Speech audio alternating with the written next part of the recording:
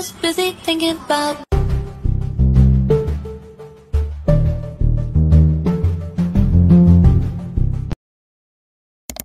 I've been studying biology for almost a decade now, and to this day, sometimes the puzzle pieces just click together in a totally new way, and I see things in a totally new light. And yesterday, I was watching a Cody Ko video from like a year ago where he made like, I think cinnamon rolls or something. I don't know. I wasn't paying attention because all I could think about was the fact that he mixed flour, which is just carbohydrates, so sugar chains, milk, which is lactose, more sugar, and table sugar, so, more sugar, all together to make a goo, and then pour yeast into it. Yeast is a fungus, so it just eats the sugar and produces carbon dioxide, which is what makes the bread rise. So he made sugar goo, poured fungus into it, and let the fungus digest the sugar for him the way he wanted, and then he got it hot enough to kill the fungus, but not hot enough to burn the delicious goo, and that's bread. That's what bread is. And if you want to know more about fungi and how they work, tell TikTok to bring back Fascinated by Fungi, because they banned them for no freaking reason.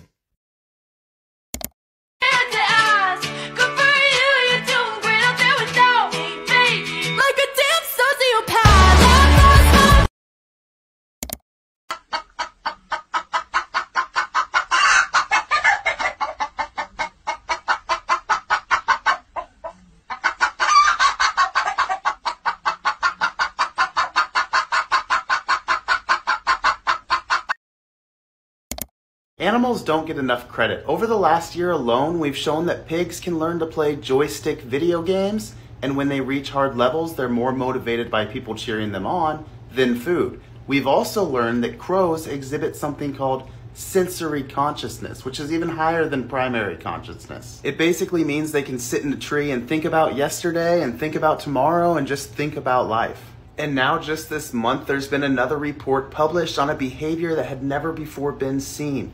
A wild boar attempting rescue behavior.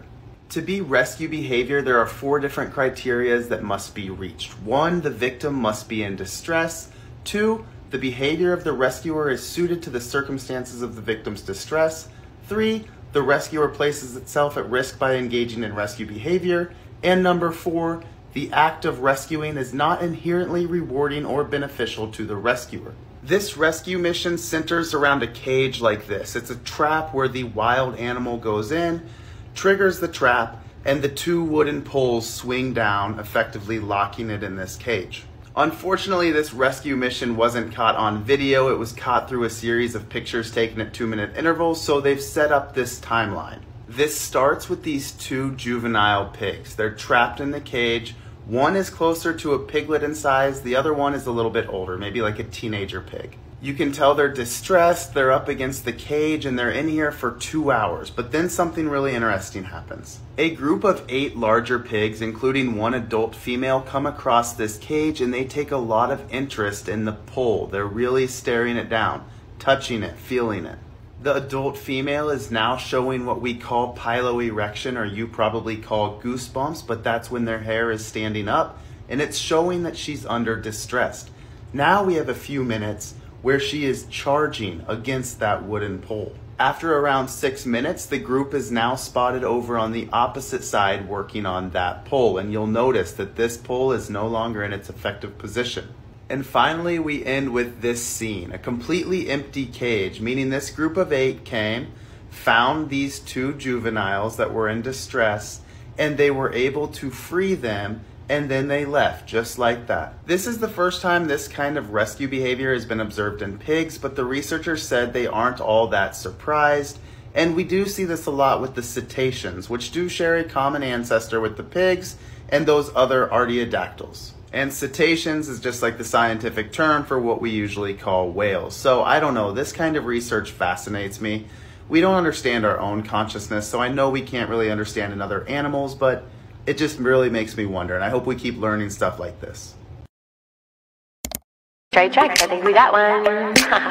Yeah. It's trap Let me season, see bro. you yeah, ho, yeah, I know that you can talk. You talking all that shit, but Jordan, do you hit your kids? No. Jordan, do you yell at your kids? No, I don't. But I do say hey. What do you mean you say hey? Oh, I go like this. Hey! Do you hear how quiet it got? Muy bien, ahora lo que vamos a hacer es pasar esta bolsa para acá dentro de un colador o algo con mucho cuidado para que no se vaya a salir ningún hueso por fuera. Trataremos de sacar primero el caparazón, que como pueden ver aquí lo tenemos, evitando que los huesos salgan fuera para tener la parte más grande. Ya. Ok, vamos a tratar con mucho cuidado de retirar los huesos que tenga por dentro, que caigan dentro del colador junto al resto de los huesos, para que no los vayamos a perder y poder sacar solo el caparazón. Podemos observar que cuando le sacamos todos los esqueletos estaba a punto de ser mamá justo cuando se murió. Tenía un montón de huevos que iban a nacer.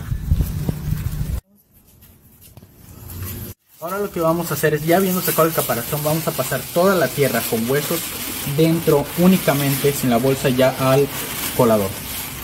Esto es únicamente con la intención de sacar toda la tierra y poder sacar los huesos que vamos a utilizar.